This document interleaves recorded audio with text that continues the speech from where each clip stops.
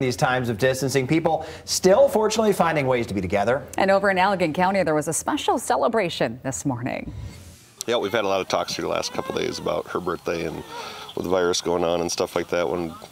How do you make it special? How do you make it normal? And you just can't today. So it's really cool. I was just like, what are they doing here? Because there's like a bunch of people that just came out and showed that they care about me.